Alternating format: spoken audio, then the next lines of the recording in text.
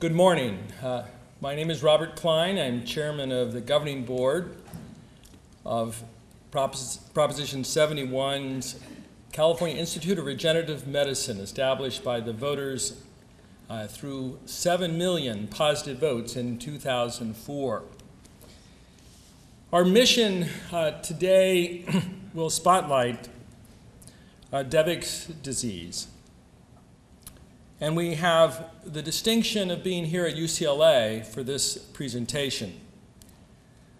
On Monday morning, UCLA will open its new Stem Cell Research Center in the Terasaki building, a $48 million project that was awarded $19 million by this agency to make a dream possible. It is our hope that with the great research going on here and throughout California, it will help make the dream of the Guthrie-Jackson Charitable Foundation of curing or substantially mitigating Devic's disease possible. The Guthrie-Jackson Charitable Foundation is represented here today by Victoria Jackson and her husband Bill Guthrie. And Victoria will be introduced by Sherry Lansing. They have an alliance partner, the All Greater Good Foundation, that is working with them on this remarkable initiative they've launched. Sherry Lansing is a force of nature, a dynamic, driving, inspired, and motivational advocate for biomedical research. She is a member of our board, a member of the UC Board of Regents, a member of the board of the Carter Center, and many years before Proposition 71 was even dreamed of, she joined with Armand Hammer to start the Stop Cancer movement in California, something that has been continued with vibrancy and been brought a new robust life by her chairmanship of the Entertainment Industry Foundation that every other year has this special on cancer that hopefully we all get to watch for its remarkable fundraising and educational value that it brings to us, not only in California or this nation, but in 137 countries where it's viewed. In 2007, the Academy of Motion Pictures honored Sherry Lansing with a Humanitarian Award.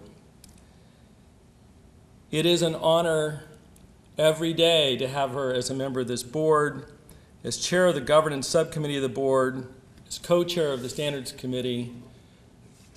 I'd ask you to welcome Sherry Lansing, a great treasure of the state of California.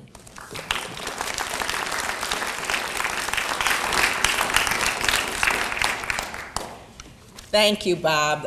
Thank you for those incredibly gracious words. And I think I speak for all of us on the Stem Cell Board to say how extraordinarily lucky we are to have you as our leader. And this board and this movement would not exist without you. I especially want to thank all of you who are here today. I want to thank you for caring about this disease as much as I do. We're here to learn about Devic's disease, or as it's commonly known, NMO. This is a disease that attacks your immune system and attacks the optic nerve and the spinal cord. It often results in blindness as well as paralysis. So I really appreciate all of you coming here to learn about this. I first became aware of this disease over 6 years ago, and it was when I met a remarkable young woman who's here today, Candace Coffey.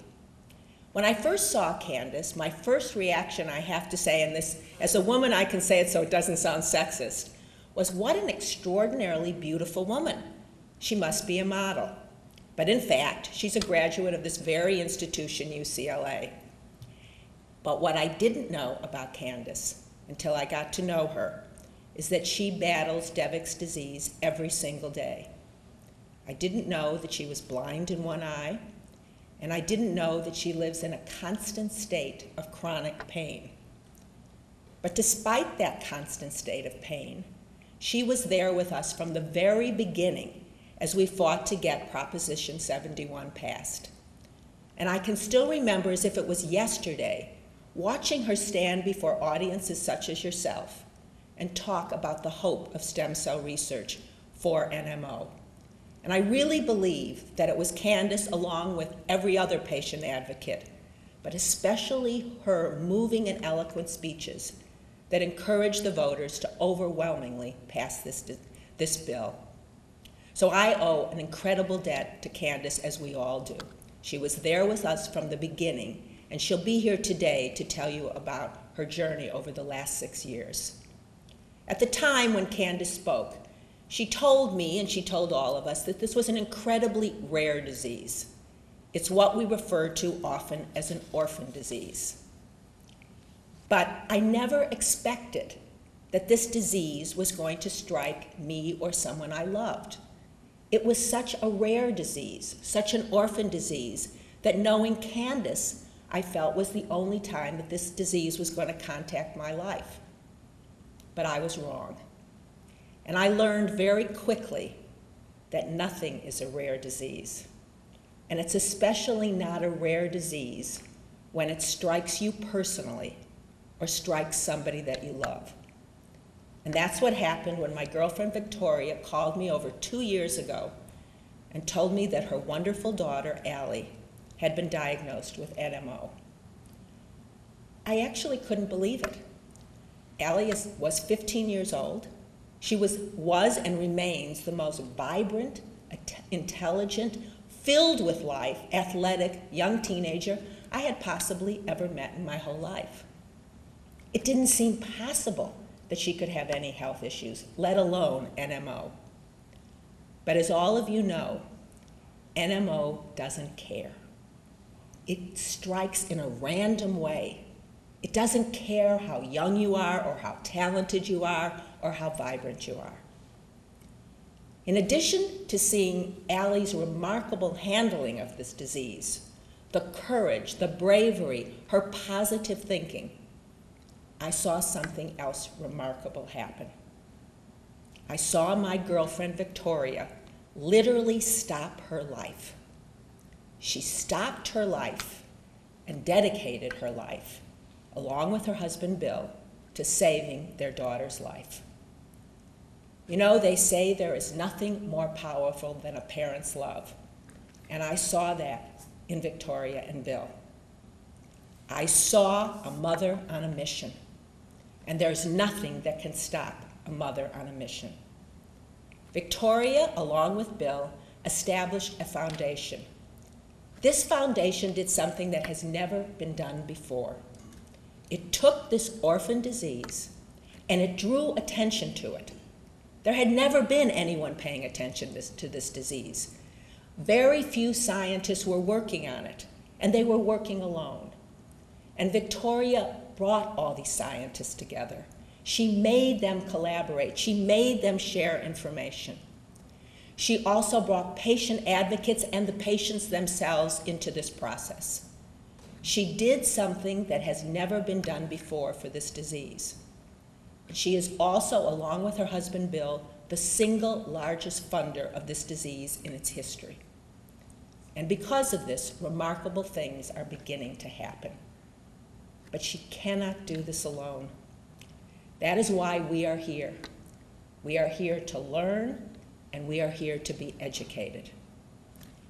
But I have to say, I have no doubt. I have no doubt that just as Candace's movement, just as Candace's involvement with Prop 71 made it happen, along with the other patient advocates, I have no doubt that my girlfriend Victoria, with her incredible knowledge, her incredible passion, and her incredible will unlock the mysteries of this disease.